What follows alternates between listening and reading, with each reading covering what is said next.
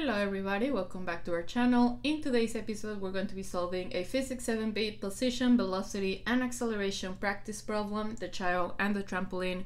As usual, if you're finding this content helpful, please make sure to leave a like, it helps this channel a lot. So let's go ahead and read the problem. So you have the following situation. So you have a person falling from some height above a spring, then the person makes contact with the spring, then the spring is fully compressed, and then the person is launched back into the air. So this is some sort of trampoline type of problem. We're giving a simplified approximation of the person's acceleration. And the thing that we have to do is, first of all, accurately complete the velocity graph using the information from the acceleration graph. The first section of the graph is already done for you. And part B, indicate the sections on the velocity graph which corresponds to the points B, C, and D. It is sufficient to draw a line towards the time of interest. A is already indicated on the velocity graph. Okay, so let's go ahead. So as you can see, I have everything written down here. In my notes, I have the acceleration graph over here, so all of the chunks. And I do have the scenario over here, which is drawn. So we basically need to do two things. We need to complete this velocity graph using this as information, and then we need to find where the points B, C, and D are on this graph over here. A, we were already told that is over here, so we don't really have to worry about A. So what's interesting about this problem, or what I find interesting about this problem, is that we're giving the acceleration and we need to take this information and just find out the velocity graph. So as we know, the acceleration is the slope of the velocity. So the acceleration is just the change in B with a change in time, and slope is just, you know, changing vertical over changing horizontal. So let's just go ahead and analyze what we have. So this is correct because this slope is -10.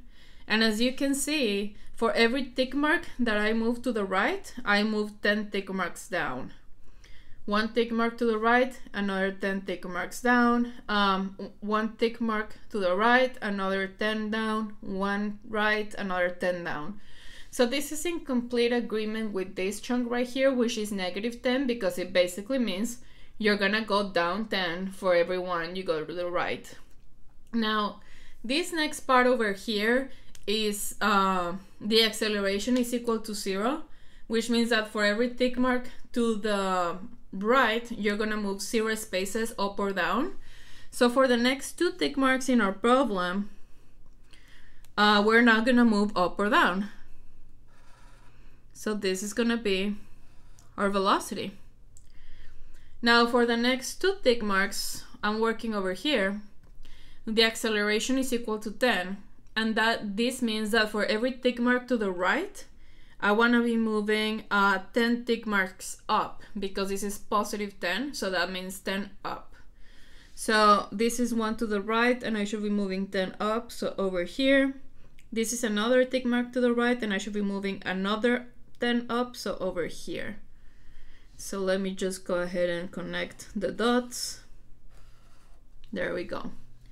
Now, I'm going to be working with this part right here. The acceleration over here is equal to 20, which means that for every tick mark that I move to the right, I need to move 20 tick marks up.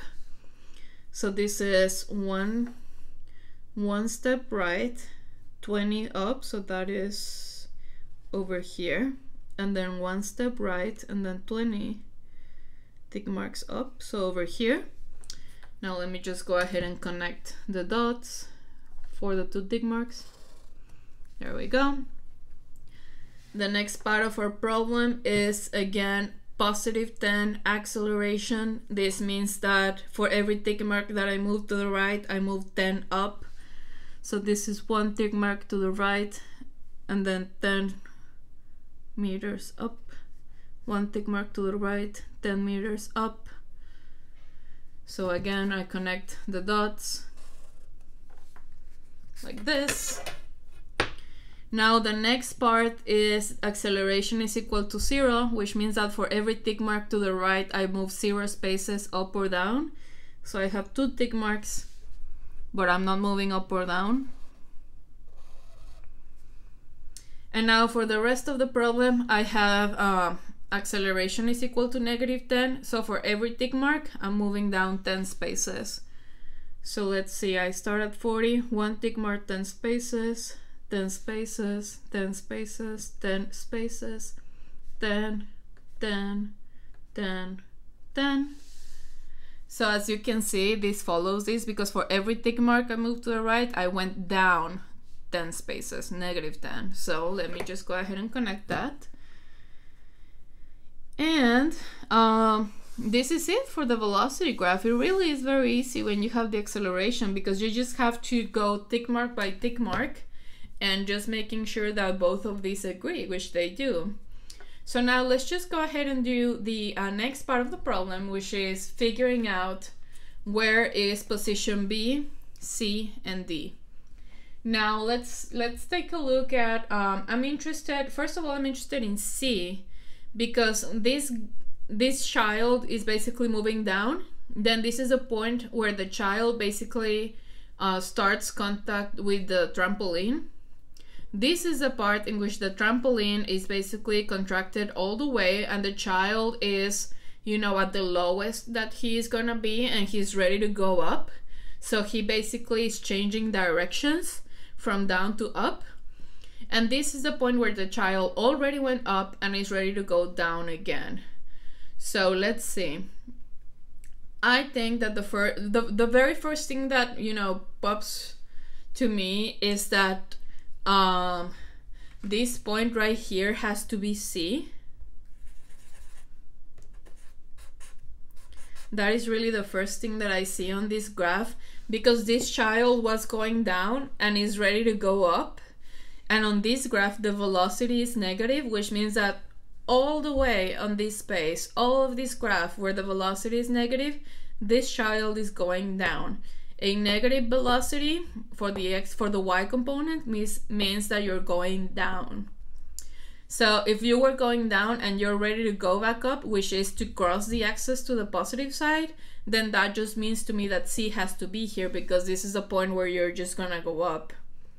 Now, in a similar manner, it is also very clear to me that this point right here has to be D, because all of this over here, a positive velocity, means that the child was going up, but over here you have a child that was going up and now is gonna start going down. So remember, every time that you cross the axis, you switch directions. So over here you went from negative to positive, so you went from down to up. Over here you're going from positive to negative, which means that you're going from up to down. So this has to be D, because this is the point where you literally switch your direction. So this is C, this is D, A was already given.